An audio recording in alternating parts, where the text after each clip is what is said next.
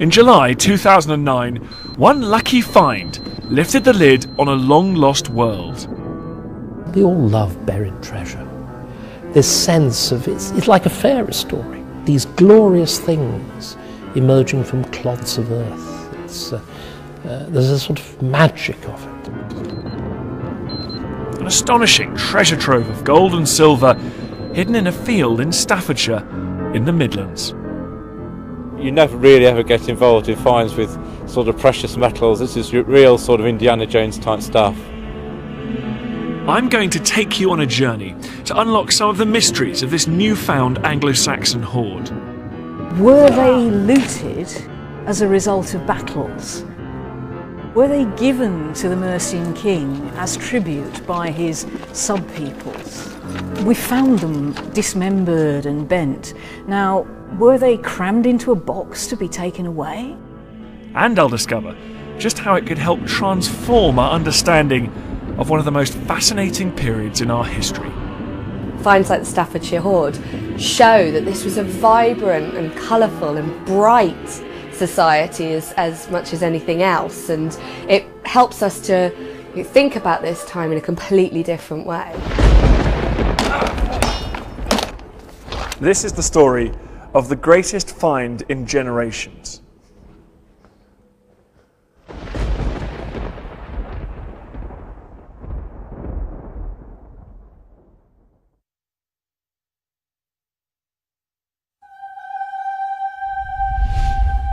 I want to take you back about 1400 years to 7th century England, to around the time when the Staffordshire Hoard was hidden. The days of Roman Britain had long passed. We'd entered a new era. As the Romans withdrew, bands of adventurers arrived on our shores from northern Germany and Scandinavia.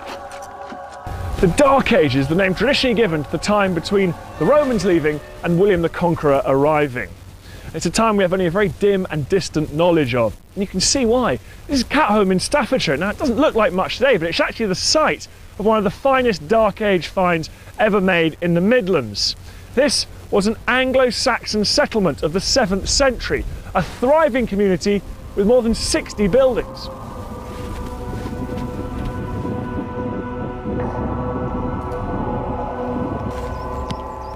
Anglo-Saxon Catholm would have looked very much like this. Villages where people raised livestock and grew crops. We know from archaeological evidence that average life expectancy was just 30, with people facing not just the hazards of war and feuds, but at risk from famine and epidemics. As people abandoned Roman cities, the lifestyle of this largely pagan and literate people has left historians with a challenge. Trouble is, when the Romans left, they took their stone building techniques with them, and that meant when the Anglo-Saxons built, they used wood, and their buildings have long since rotted back into the soil. What they have left are a few bits of fired ceramic. This is a weight from a weaving loom, and this is a delicate handmade urn.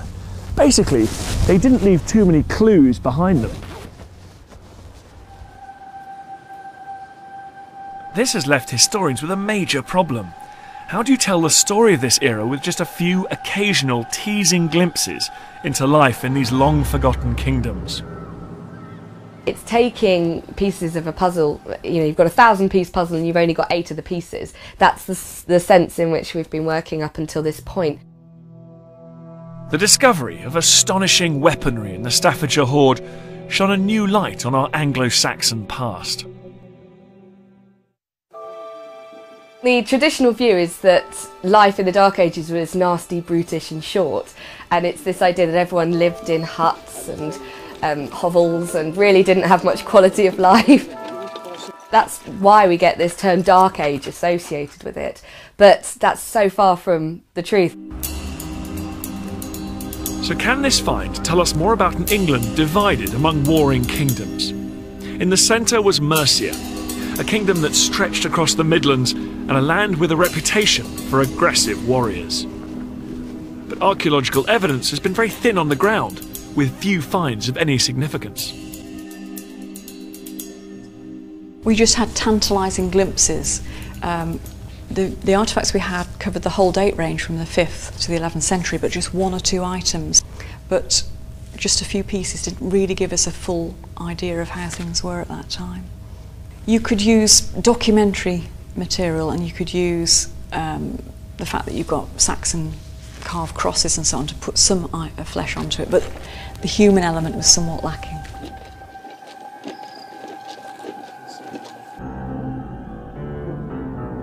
In the summer of 2009, all that changed when a reluctant farmer from Staffordshire was finally persuaded to allow metal detectorists onto his land.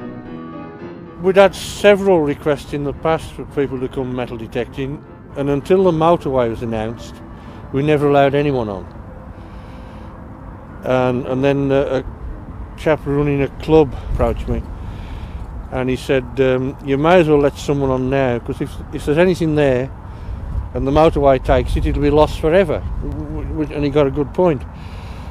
Anyway, I think 8 of them came at the weekend and went all over the whole farm, and they only found buttons and buckles, what I thought was rubbish. And then Terry approached me, and I told him no several times, basically because I didn't particularly like him.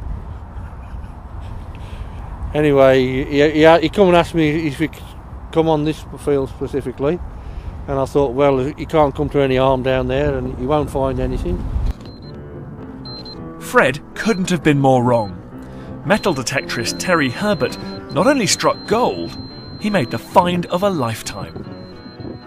I was working in the yard, and he came up for mid-morning, and he said, sit down. I said, what's the matter with you? Sit down, he said. I said, what's the matter? He said, I found a Saxon Hoard. Well, I didn't believe him. It wasn't until the archaeologist came on and I came and had a look myself that I realised what he'd found. When the experts arrived, the true extent of the hoard started to become clear. This was a find unlike anything they'd seen before. I was not really believing it, because you'd sort of seen the odd piece like this in some of the books, but to have row upon row these things is just quite incredible. So I think my first thought was very much, you know, how lucky the detector must have been to have found all this, and there couldn't possibly be anything left to find.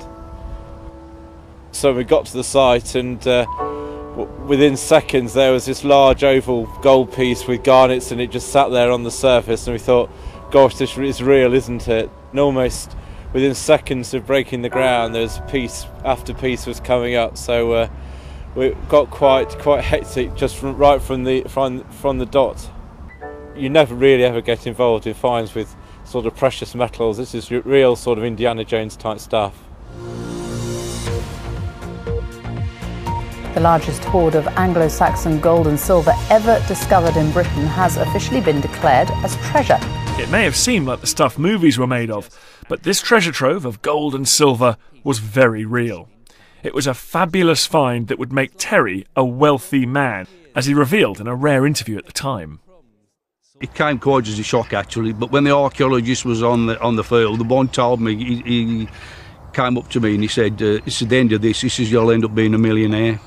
And that happened, didn't it? Yes, yes. How much did you get altogether? £1,642,500. Fred also got his share of the find, but despite his sudden wealth, he's carried on farming his land near Lichfield. It's thought he may have brought the treasure nearer the surface when he had problems with his plough that year, but he's still not claiming any of the credit. I feel very lucky. I think it's more luck than judgment that I actually ended up owning it, you know. People have asked me if I feel proud, but I don't think pride's the right thing. You can be proud of something you've done or something you've made, something you've achieved, but I think this is pure luck.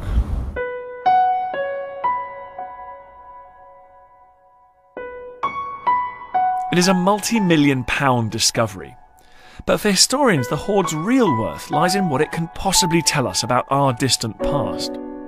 We now have thousands more clues into Anglo-Saxon times. Pommels from the top of swords, pieces of warrior helmet, strange serpents and mangled crosses, a boy's own collection of warrior bling, and it captured the imagination of the world. So you think that old metal detector, even an old banged up one, no good use anymore? Good evening, welcome to BBC News at 6. It's the biggest haul of Anglo-Saxon gold and silver ever found. It comprises more than 1,000... I never ever in my career thought I would be holding this kind of treasure. It's the sort of thing you dream of. I think the fact we made the lead item on the 6 o'clock news sort of was a big hint that maybe things were going to be big. It is the earth yielding up its treasure. It literally came from the soil of Staffordshire. It was deliberately put there. It was removed from it 1,500 years later. But it needs to keep those roots. It's very big. It's 1,500 objects, and it's 11 pounds of gold, and God knows how much more silver. So it's a huge find. And I think if one were to do simple arithmetic, this is a multiple of several times everything else that we've got from Anglo-Saxon England. It wasn't just the press whose appetite was insatiable. The public were also desperate to find out all they could about this incredible hoard. I just think it's outstanding, and the quality of the work and the quantity as well. This is, I guess, only a small amount of it, but very impressed. It's absolutely fantastic. It hasn't disappointed one little bit. It's been brilliant. I'm a jeweller, so it's quite a thrill to have a look at it, to be honest. At its peak, people were waiting 4 hours to come in and see the hoard. To get 42,000 people through one gallery in a 19-day period is unequalled here. I mean, astonishing. I mean, it was our experience of the blockbuster. And it was wonderful. The hoard was huge, packed with beautifully crafted artefacts. But what does it actually tell us? Can one lucky find really change our thinking about Anglo-Saxon England? Well, before the hoard was found, we already had some idea about what life was like in this period. There really haven't been that many large Anglo-Saxon finds made in Britain, and perhaps the biggest and best known before the hoard was here at this incredible set of burial mounds at Sutton Hoo in Suffolk. In the 1930s, an archaeologist from the local museum excavated this mound here, and in it he made a series of incredible finds. Finds that gave us a stunning insight into a world that had previously only existed in legend.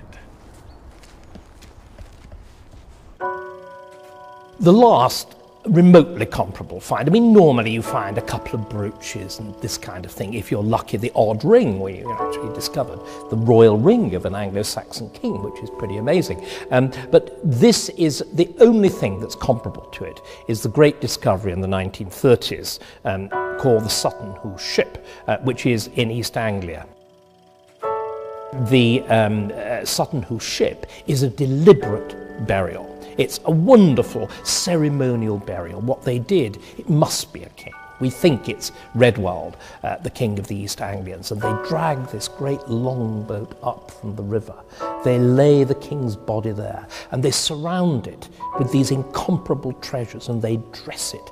So he's got his great helmet on, he's got his massive sword by his side. Sutton Hoo is a deliberate creation. It's a grand ceremonial funeral. It's like something out of one of the sagas, except usually in the sagas, for example, the death of Beowulf, they deliberately destroy, it's a funeral pyre, the thing is consumed with fire. This was a burial, so it's preserved. So that really is the English tomb of Tutankhamun. In Sutton Hoo, we really have an idealised sense of the hall in miniature for the afterlife. So the king, if we can say it's a king, the deceased, has been buried with everything they would need for the afterlife. And what we get is a real glimpse of the life of the hall in Anglo-Saxon times. So we have drinking horns, we have cauldrons, we have everything they would need a lyre to play music on. It's like opening a window onto the time in terms of looking at it as this vibrant hall life, this kingly or noble life of the hall. Sutton Hoo may have been a significant find, but such windows into the past have been few and far between. For much of their understanding of this era, scholars have had to rely on historical texts. The Anglo-Saxon Chronicle, originally compiled under the orders of King Alfred the Great of Wessex, gives us one account of this time. A further picture is painted by a man who may have been this country's earliest historian. Bede, writing in the late 720s, the early 730s, was the first to give shape to English history. I mean, one has to imagine that he is writing in a vacuum. He in effect is the first person who determines the narrative of English history in this very early period, and so his contribution was absolutely staggering, and he articulates the whole of that period. He characterizes the different, he identifies and characterizes the different kingdoms. We see how they interacted with each other. We see what made them tick. We see all of these things for the first time in any kind of detail from Bede's ecclesiastical history. So it's the most extraordinary source.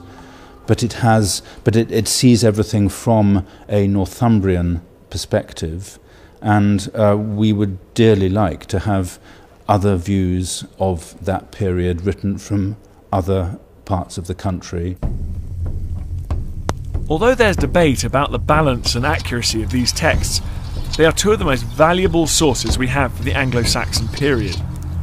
But we also have one of England's most important poems, written in Old English somewhere between the 9th and 11th century. Beowulf tells of a warrior hero who set out to destroy a man-eating monster called Grendel, in a story which captures many of the beliefs and attitudes of the time.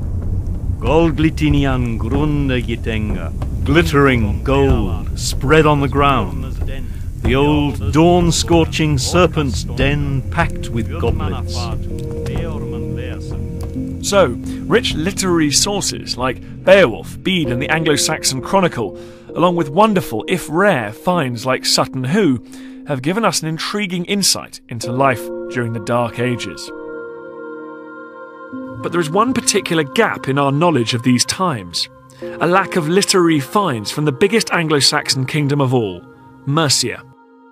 Mercia is fascinating because, I mean, we don't have much in the way of documentary references to Mercia, because what we have the Anglo-Saxon Chronicle, which is really bigging up Wessex. It's all about how wonderful Alfred was and how wonderful Wessex was.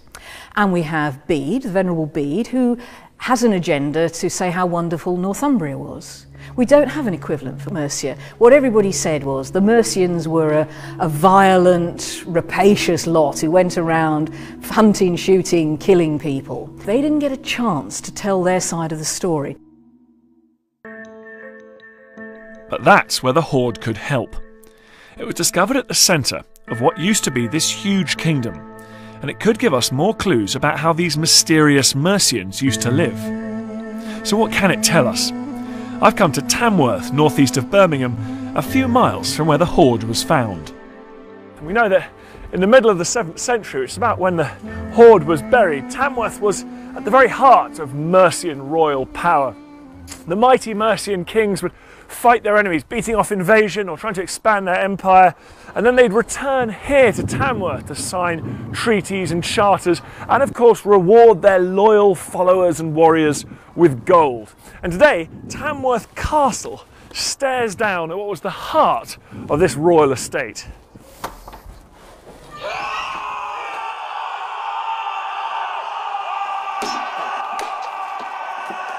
Even before the Hoard was found, historians thought they had a pretty good idea of the importance of Tamworth and the kind of people who used to live there. The royal court wasn't a group of delicate people all wearing silk and satin and posing. It was a warrior band. The warrior elite surrounding the king lived and died with him. If he succeeded, they got pots of gold, pots of land, pots of women, lots and lots of nice horses, and life was great. If the king failed, they died horribly. Yeah, well actually if we come out up onto the tower, you get a fantastic sense of the setting of Tamworth and why it was such a special place, why it was so important. It's gorgeous, isn't it? It is stunning, isn't it? Yeah. And you can see the castle's a very strategic spot. We're looking out all that would sort of dominate all this ground here, don't we? And of course the river crossing there. Marion Blockley is an archaeologist and an expert in Anglo-Saxon history. For her, the hoard is further proof of the wealth and power of Tamworth. So this is a major British royal settlement. I mean, it's as important as anywhere else in the whole of the modern UK. Definitely. I mean, I worked in Canterbury, I worked in York and many other places, and I have this feeling, poor Tamworth, it tends to feel neglected, but actually it was exceptionally significant. More charters were signed here at important times of the year, at Christmas, at Easter. The royal court travelled around, and Tamworth was the place they wanted to be. The hoard was discovered not far from where we're standing. Marion likes to imagine it could be proof of a battle with Welsh warriors in the 7th century Midlands, recorded in a later poem. Any ideas how it might have got there? Nearby, 2 miles away, was a battle, a famous battle, where two kings, Morvile and Canclin, were involved in a battle with the Britons, and it's possible, as they fled, that they may have taken the hoard with them and buried it, hoping to come back. Sadly, they were killed. The story goes that Candillan of Powys allied himself to a ruler called Morville, and together they launched a terrifying raid against a settlement called Caerluicoit, which some people think is today's Lichfield. The Allies were ruthless. The fighting was fierce and bloody. Many were killed. As was the practice at the time, they ransacked the town and they left with the spoils of war and the booty they'd captured at Caerluicoit. The battle was recorded in around the 9th century in a lament for one of the Welsh leaders. Before Luitcoit they triumphed. There was blood beneath the ravens and fierce attack. Glory in battle, great plunder. Before Caerc Luitcoit, Morvile took it. That's really rather wonderful, isn't it? To think that actually might be something to do with the hoard's very exciting. That is quite exciting. I mean, I'm not saying it's true, but, you know, it may well be. This could be a rare, teasing moment of clarity in a very murky history.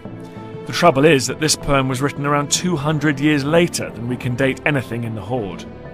And battles like this weren't exactly unusual. Turf wars were an everyday feature of Anglo-Saxon life. We can understand it now, I think, better than it's ever been possible since, because we have gangland culture back in Britain. It's gang warfare, and what happens is when you take over the territory of a rival gang, the lot get bumped off, usually in extraordinarily unpleasant ways. A close examination of the hoard throws up more questions than answers. There are definitely bits of weaponry which perhaps belong to high-status warriors, but there are also an extraordinary number of them, especially the ornate pommels. And so these are pommels for the top of the sword, are they? That's right. They're highly decorative. I mean, the stunning thing is that there are more than 90 of these in this hoard. I mean, I couldn't believe it. You know, I spent 30 years digging Anglo-Saxon sites, finding 1 or 2 of these objects. And to see some, literally my jaw dropped. This quantity of swords is quite remarkable. One possible explanation is that the hoard was part of a king's collection. It may have been on its way to the palace here at Tamworth when it was somehow intercepted.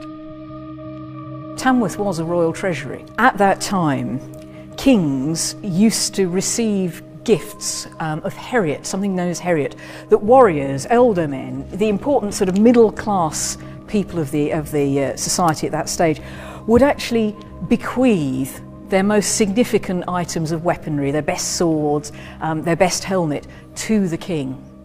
And often the king would then distribute high quality swords back to their favoured warriors. So it sort of gives us a context for this group of objects. It's possible, I mean there's so many interpretations, but it is possible that this group of objects, which are mainly weapons, with the exception of a few crosses, were actually acquired by a king. They were given to that king over a long, long period of time, and that king then redistributed them to his most favoured warriors. Or someone sort of pulled a heist against the king and ran off with it. Yeah, I mean that's the intriguing thing, because it's bent. I mean there's all kinds of different ways we can interpret the fact that it's been bent. To some, the way the hoard is broken and twisted suggests it could record the very moment when it was taken, perhaps as spoils from a bloody battle. You look at it, you look at that cross, You can see exactly what it once was. You can see the moment it was crumpled. You can practically see how the hands tore it off. Again, I think it's a pommel where you could actually see how it had been sort of gemmed off. There's that moment of action. It's frozen forever. The hoard also offers proof of the wealth of sections of this society. This piece isn't actually from a sword. It's a sort of guard where you'd have a single-sided stabbing knife called a seax. Oh, I see. So, but it's almost this piece here. Exactly, yes. Okay. It's the equivalent to this piece here, but it would have been from a single-sided. But that's solid gold. It's solid gold. Yeah. The owner of that must have been, amongst the most rich and powerful men in the kingdom, surely. Yeah, and if you look, it's exquisite detail. If the light catching it, these gripping birds, it is unbelievably beautiful. The guys who wore and carried these items of decorative jewellery were they were described as the strutting peacocks. This was their sort of show armour. Very little of this stuff shows any evidence of being, hacked about in battle. This was the stuff you wore on the parade ground. In examining the hoard, we come across another mystery. We have a really interesting problem, I think, with the Staffordshire Hoard, in that you have all the attachments to weapons, but there aren't these sword blades. And we read in the literature about how finely wrought these things were. From examples at Sutton Hoo, you can see that these things were incredibly complicated to make, the actual blades of swords, and were very, very prized. So why weren't they deposited in this hoard? What we may have here is that these elements of decoration are the sort of personalisation of a sword, that the blade will be passed from one warrior to another. Their sword was their battle friend. They gave names to their sword. We all know about Excalibur. My favourite sword, Excalibur. Well, these swords were symbolic of the power of a great warrior. Absolutely exquisite. It's a work of art on a weapon for killing people. Quite incredible, really. Yes. One of the country's leading Anglo-Saxon experts from the University of Cambridge believes that looking at where the hoard was found, beside an ancient road close to Tamworth, may help us to understand what it actually is. To my mind as a historian, the most remarkable thing about the Staffordshire Hoard is the location of the find. The hoard was found on the side of the Roman road known as Watling Street, now known as the A5, and that is very close to some of the other known recorded centres of Mercian power. Tamworth is very close by, Lichfield, where the bishopric of the Mercians was established. That also is very, very close. So it's found in the heartland of the Kingdom of the Mercians, but equally it's found on the side of Watling Street, which is the major road leading from the heart of the Kingdom of the Mercians down into London and onwards. The fact that the hoard is sitting there on Watling Street means, in effect, that it could have come from the south, it could have come from East Anglia, it could have come from almost any other part of Britain. So one has then to look at the material itself and to see whether archaeologists and experts in 7th century metalwork and art history are able to say more about the associations of the material once it has all been properly cleaned, studied, related to other surviving objects and so on. What it would be nice to know is more about the circumstances by which the hoard got there. Is it some kind of ritual deposition? Is it somebody in a panic hiding it who never comes back for it? If you knew that, you would then have a better sense of the significance of the road in that. The landscape where the hoard was found could explain why it was buried here. For decades, modern traffic has passed by the site on what's now known as the A5, but which then was an important route between London and the Midlands. In the Anglo-Saxon times, this area would have been totally remote and almost silent, quite unlike today with the Watling Street blasting past. The Watling Street was there in Anglo-Saxon times, but the rest of the area was wood pasture. It was woodland and heathland, open woodland, because it was used probably early on as summer pasture by estates way to the west and to the east. This area too was on a boundary, but not an exact boundary, but over to the west was the Pencaseata tribe and to the east the Tomseata, two folk regions in Mercia. Dr. Della Hook is a landscape specialist, and she's come up with three major theories as to how and why the Staffordshire Hoard came to be buried in this Midlands field close to Watling Street. There are various suggestions that one could make about the Hoard. Firstly, the village over there is Hammerwich, and the name means the hammer place, the hammer settlement, which suggests metalworking. But on the other hand, there's nothing else being found in Hammerwich parish to suggest metalworking on a great scale. Just one little pendant. But the hoard was strange because it was mostly gold.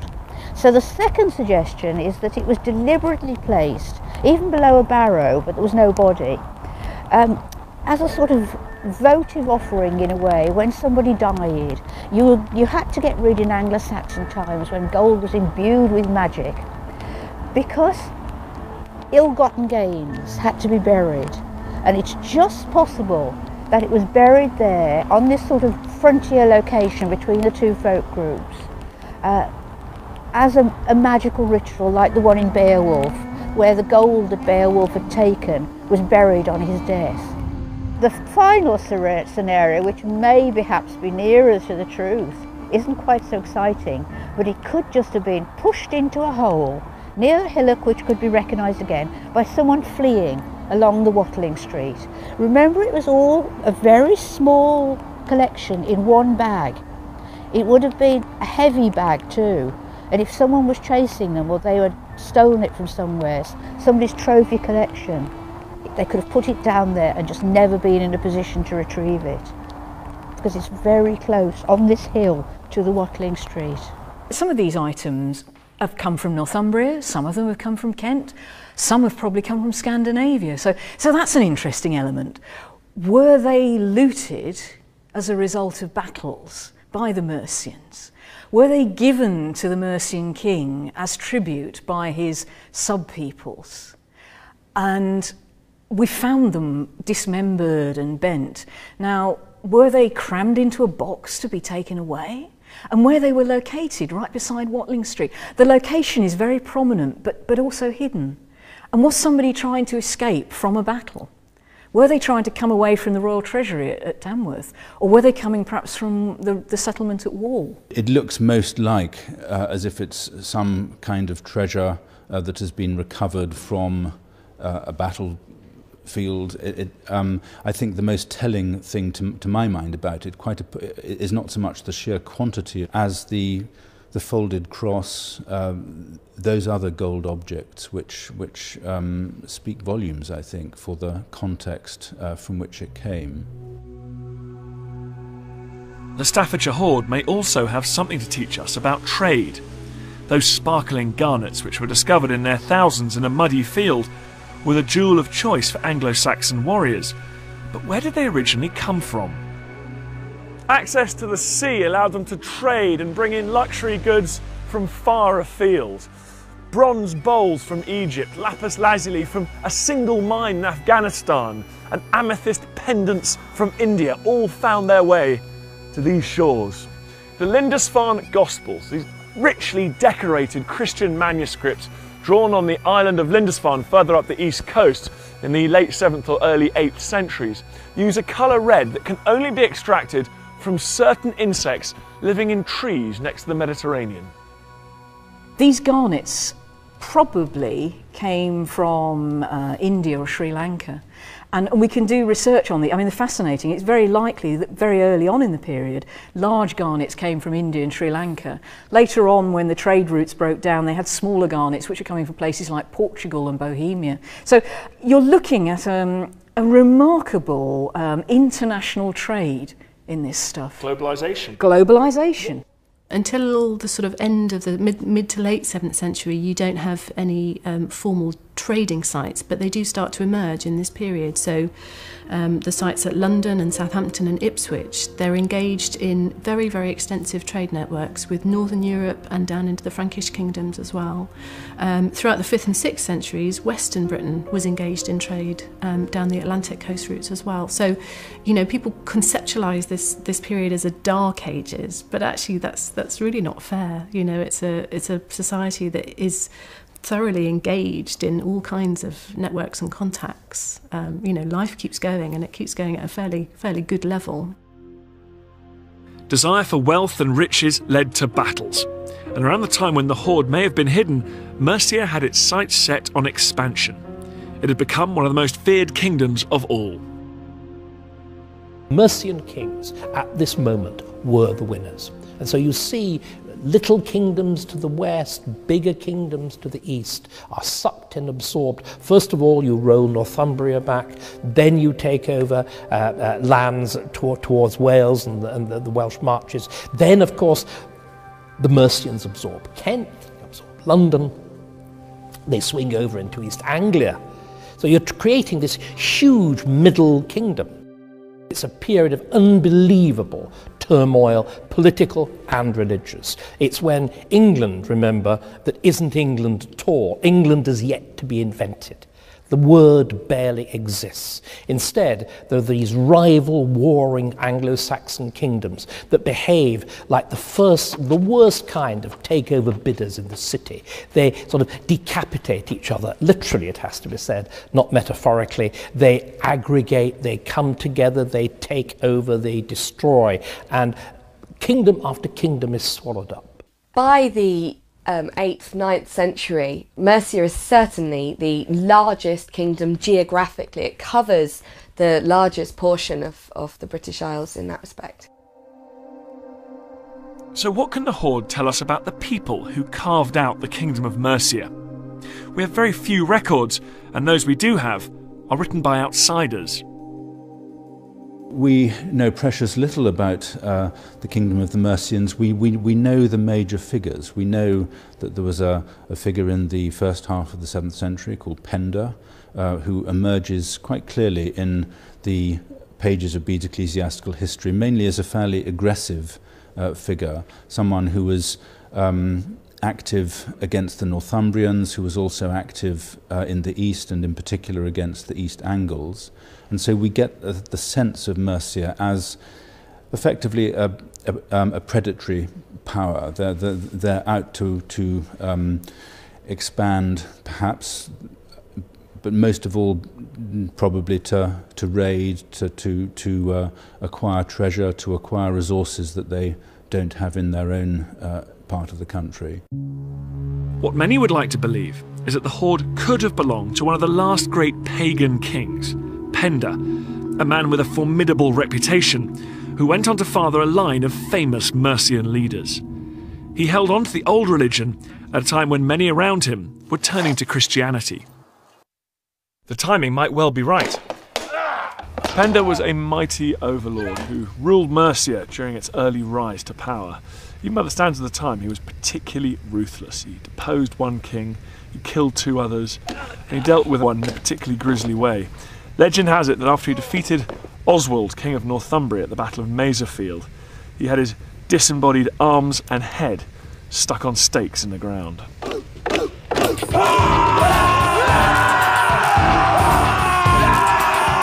We all want it to be Penda, who is the famous king of Mercia.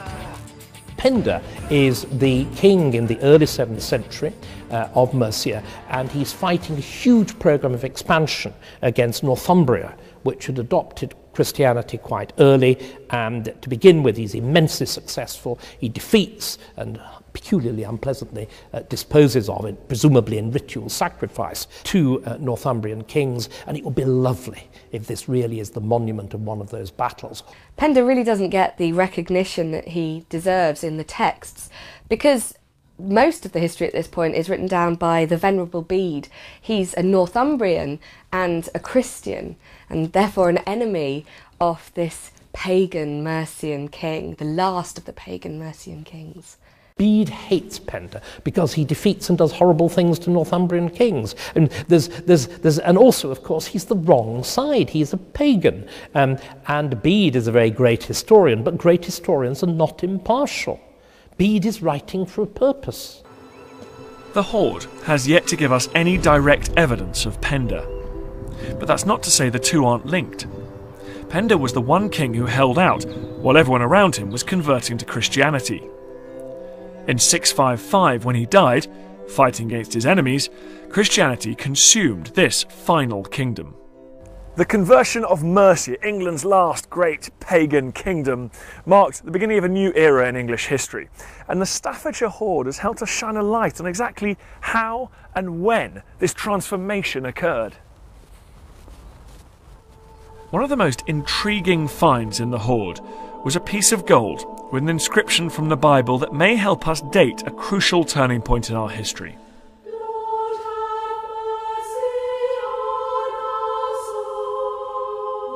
The conversion to Christianity changed the whole fabric of our society, bringing with it the written word and the rule of law. But despite its importance to British history, no one knows exactly how or when it came about. Lichfield has been an important religious centre since the early Christian days of Mercia, and this book is the earliest documentary evidence of the religion in the Midlands. This is the cathedral's greatest treasure, and we call it the St Chad Gospels. We think it was almost certainly created to adorn Chad's shrine. So Chad died in 672. So this book has been associated with this building for 1300 years? Something like 1300 years. The Gospel and the Hoard date from around the same time, a crucial turning point in the religious history of Britain, and in the Hoard are a mixture of pagan and Christian symbols. So were the Mercians who owned the Hoard Christian converts, or the last of the pagans? Or could the crumpled crosses and Latin inscriptions be the looted possessions of another defeated Christian enemy? My hunch is that the Hoard items gives us the last glimpse of pagan Mercia, and a gospel book like this the first glimpse of Christian Mercia. Do you know, looking at some of the symmetrical patterns and the floral patterns, some of the inlay on the Hoard goods is actually not totally dissimilar. It's absolutely part of the same cultural family, the kind of interlacing, and also the zoomorphic creatures in the decoration, very reminiscent of some of the Hoard items. Yeah, there's lots of animals depicted in the Hoard, and on here as well. It's just beautiful. We know that it was not uncommon for monks and bishops to be on the battlefield, not necessarily as combatants, more likely mostly as non-combatants, but bringing with them, as it were, the power in which their army believed. And this is interesting because this is a quote on here which actually refers to sort of military activity. Yes, it's a Latin text from the Bible, from the book of Numbers, chapter 10, verse 35. And a translation of the text is, "Arise, O God, and let your enemies be scattered. Let those who hate you flee before you." And you can quite see why a kingdom, a Christian kingdom going into battle, particularly against a pagan neighbour, might want to inscribe exactly that text onto a cross that was being perhaps led to lead the Christian warriors into battle.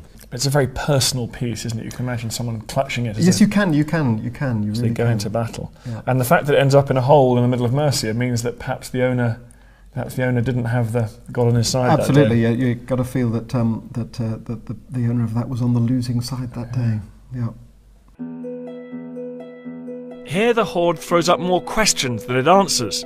This was a religious turning point, but whose? And rather than being the last pagans in a largely Christian world, were the Mercians actually a bit of both, subscribing to two religions at the same time, just to make sure? I think definitely we find in a number of Anglo-Saxon objects this idea of hedging your bets, that we are talking about a transitional moment, a spiritual transitional moment, but also a cultural transitional moment. So you have the protective talisman of the processional cross, that idea of carrying Christ into battle, being protected by him. And then you have these talismans, these serpents, these traditional Anglo-Saxon battle beasts. It's no peace-loving text. This isn't, love thy neighbour, turn the other cheek, thou shalt not kill. It's none of that. It is Surge Domine, rise up, O Lord, and let thine enemies be scattered, and let those who hate thee be driven from thy face. This is the church militant, the church warlike. Of course, Christianity adapting itself to context. If you try and plant Christianity in a warrior culture, it's got to assume the elements of a warrior culture. So here you have warlike pagans fighting warlike Christians. We shouldn't underestimate just how important the hoard is when it comes to telling the story of Britain's conversion to Christianity. It's a story which was also sketched out in the Peak District by an amateur enthusiast in the 1800s. Before the hoard was dug up, probably the most important Anglo-Saxon find ever made within the old Kingdom of Mercia was made by this man here, Thomas Bateman, whose tomb today sits surrounded by his beloved Peak District landscape. Now, in the Victorian period, this man was known as the Barrow Knight, and he dug up around 200, some say even more, barrows or burial mounds. And the site of his most important discovery is just a few miles that way. The Anglo-Saxons often reused prehistoric barrows to bury their most important dead, and it was in a grave that probably belonged to an earl or prince that Bateman uncovered one of the few helmets ever to be discovered, opening a new chapter in the military history of a warlike people. This replica of the helmet is in a Sheffield museum, along with the original finds, which archaeologists now believe come from the same period as the Staffordshire Hoard, and show a country on the cusp of moving from paganism to Christianity. Well, this is it. This is where it was found. Actually, yeah, you can see the round sort of ditch and an arranged bit in the middle. Yeah. Absolutely. He found the remains of a helmet which had a boar on the crest and a silver cross set into the nose piece. Remains of a leather cup which had 2 silver crosses on that. Some iron chain and some discs that were from a large bronze hanging bowl which would have been used for some ritual purpose, whether it would be for drinking or hand washing, we're not sure. And do you think that all signifies that this was a man of some stature? Oh yeah, this is, we call this a princely burial. This is someone of really high status in this region. I mean, how important is what was found here? Well, when it was found in the middle of the 19th century, it was incredibly important because it gave us really our first insight into the Anglo-Saxons and Germanic culture in the Peak District, and it showed us the ways in which the Mercian kingdoms were expanded into this region. I don't think at the time the find was as widely publicised as it might have been, and it sort of disappeared into a provincial museum where it perhaps hasn't attracted the attention that it should have had. But it still retains incredible importance even in the light of the discovery of the hoard. What do you think? It's interesting, the little clues, the boar and the cross. And what do you think they signify? Well, primarily the boar signals strength, courage, aggression. I mean, these are the kinds of images that a warrior would want to portray themselves as possessing in the 7th century. The cross is obviously, self-evidently, a Christian symbol. I don't think it's a case of hedging your bets between paganism and Christianity. I think it's a perfectly appropriate way for a Christian 7th century Anglo-Saxon prince to project his image with. And besides, conversion wasn't necessarily a permanent thing in Anglo-Saxon England. It's almost like an ebbing tide, you know, it comes into an area and then it might go away again. In the 7th century, conversion was very much a political act. So if you were trying to convert an area, you went straight to the top, you went to the king, you tried to get the king to convert. So that's what you see in Kent and in East Anglia. And sometimes it would suit those kings to convert, and so they would, but then 20 years down the line, it didn't suit them anymore, and so they would revert. So you do see some of these areas flip-flopping between Christianity and paganism. And it's not really until the end of the 7th century that most areas of the country are consistently Christian. So whoever buried the hoard has left us with a snapshot of a moment in time when England changed forever. But what other secrets might it still hold? The painstaking process of cleaning, examining and testing the hoard will continue for decades, as archaeologists and scientists try to turn speculation into facts. There's still an awful lot of analysis to do. You know, you can do lots and lots of technical analysis, you can analyse the composition of the gold and the garnets, and you might be able to get some dating evidence out of that. You can do much more with the inscriptions, you know, looking for parallels for those, and actually just analysing the composition of the hoard itself. We don't quite know what that hoard represents. You know, we don't know whether it's the aftermath of a battle, we don't know whether it's, you know, a king's treasury that's been taken captive on the road and buried in secret, so we don't know why it got there. We don't know when it got there. You know, it might tell us something very different if we know it was buried in 650 compared to if we knew it was buried in 750. So, you know, that dating of it is really going to be quite key in terms of understanding its significance. Kevin Leahy, the National Finds Advisor from the Portable Antiquities Scheme, has been responsible for cataloguing the hoard. What an extraordinary collection, but the other thing is they're very diverse. I mean, there's all sorts of different objects. Some of them, I don't even know what they are. I must admit, neither do we in some cases. This is part of the great fun. We've moved into new grounds on this material, things that we've not seen before. We always find that it's not the objects you identify straight away that are going to give us the story, it's the things that we don't know what they are. There's this piece over here, which is truly remarkable, beautifully decorated with garnets on 3 faces. And that's a groove there, perhaps something would have gone in that groove. Yes, I mean, I've speculated that it's the edging from a book. So that's why this could be all sort of bent and shattered. Someone just ripped apart this jewelled book cover and it became someone's swag. Yes, it's been torn off the cover, though while a lot of the material is bent and broken, there's been no systematic attempt to trash it. Row upon row of amazing artefacts give us a new understanding of the ways in which our ancestors lived. I particularly like this material because of the strange scenes shown on it. They're made out of silver foil.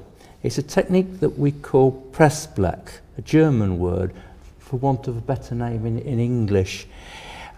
They show scenes, processions of warriors. You see the round shields and the spears. These probably came from a helmet. They were used in panels along the sides of a helmet. We get that at Sutton Hoo. Amazing going into battle with these extraordinary images on the side of your helmet. It's incredible. And then there's this. Lovely thing.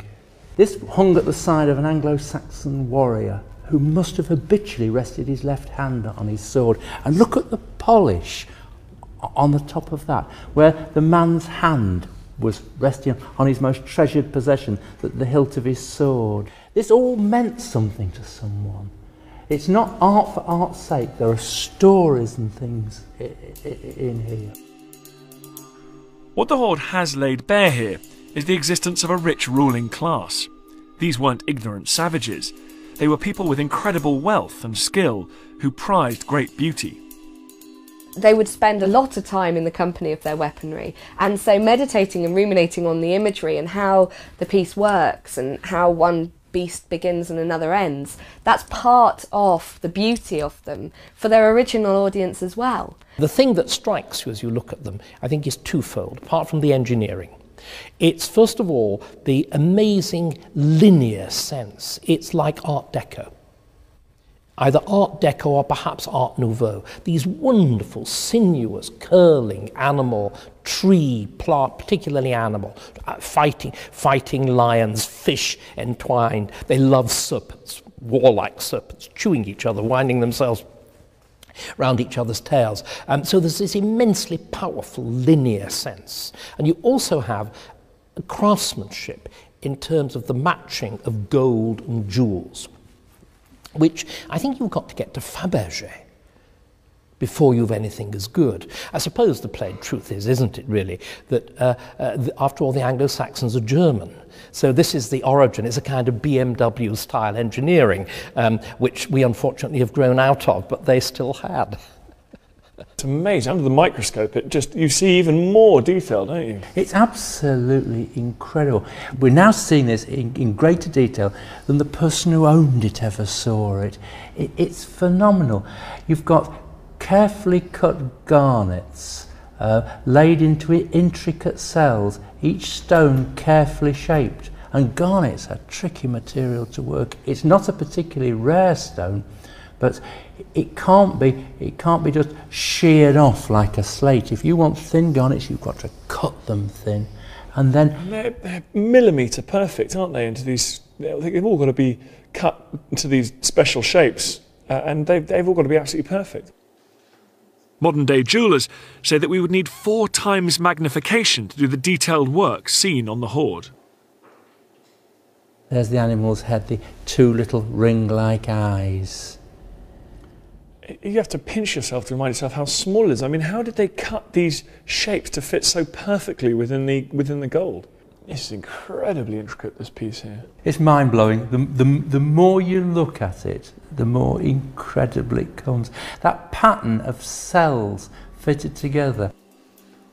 Even more startling, under each garnet, you've got a small piece of waffle-patterned gold foil. Really? It's to scatter the light back so that it glitters, just like the reflectors on a motor car. That's what we're seeing here? Yes. When you get the measurements up on the screen, it shows just how, just how small that is. I mean, each one of those is 0.03 of a millimetre across. It's absolutely incredible. I mean, something like this could have been worn by royalty itself. I mean, Penda, the great Mercian king, for example, it could easily have been attached to him or his family, I guess. Yes, or one of the people that he sent into the next world.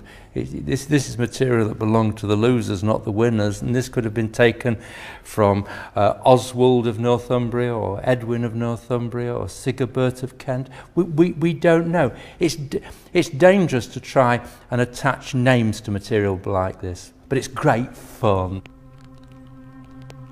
The discovery of warrior treasure has put a splash of colour into our black and white view of 1400 years ago. The traditional view is that life in the Dark Ages was nasty, brutish and short, and it's this idea that everyone lived in huts and hovels and really didn't have much quality of life, and that's why we get this term Dark Age associated with it. But that's so far from the truth. As I've travelled across the old kingdom of Mercia, it's become clear to me just how important the discovery of the hoard really has been. It shone a light into the Midlands of the Dark Ages, revealing a powerful, wealthy and sophisticated people who were a force to be reckoned with in the Anglo-Saxon world. England, remember, isn't England at all. England is yet to be invented. Instead, there are these rival, warring Anglo-Saxon kingdoms. They sort of decapitate each other, literally it has to be said, not metaphorically. They aggregate, they come together, they take over, they destroy, and kingdom after kingdom is swallowed up. In an amazing stroke of luck, it's also captured a moment, a turning point in our history, when Britain became a Christian land. My hunch is that the hoard items gives us the last glimpse of pagan Mercia, and a gospel book like this the first glimpse of Christian Mercia. As we found, the discovery also raises as many fresh questions. Questions that scientists and historians will spend years trying to answer. The hoard will have many more surprises for us, and it may yet force us to reevaluate everything we think we know.